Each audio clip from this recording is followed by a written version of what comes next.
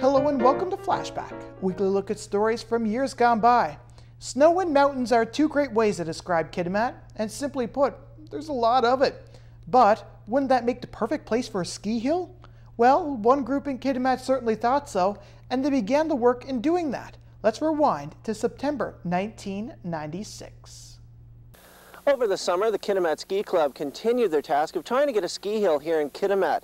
They hired a helicopter and put in 7 towers, and now it's just a matter of getting the cables strung up from those towers. And it looks like there could possibly be skiing in Kitimat in the near future. Is this a project that you'd have to take in stages, or you've been taking in stages? Yeah, our big problem is lack of money and lack of support from other people. It's basically 4 or 5 guys doing it all. So it's one step at a time. And we're still plugging away. Plugging away is right. For several years now, they've been steadily trying to get a ski hill built on Clack Mountain.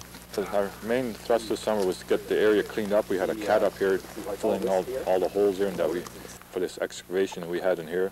And the other thing was the big project was bringing these 2 trailers up for our warming hut. On a larger and better financed ski hill, it would be called a chalet.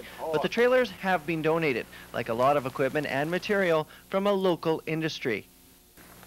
Well, I mean, without Alcan, we wouldn't ever have gotten this far.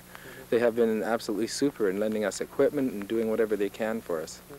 All the work the club does on the hill has to be approved by the Department of Transportation, which can be time-consuming and very expensive. DOT works with us very closely. Every time he comes up, they come up and check and make sure that we have done what was supposed to have been done. And we also work with La Pointe Engineering, and we also have a consultant down south that specializes in ski lifts. The next big project the ski club is going to tackle is balancing the towers and then stringing up cables that will support T-bars.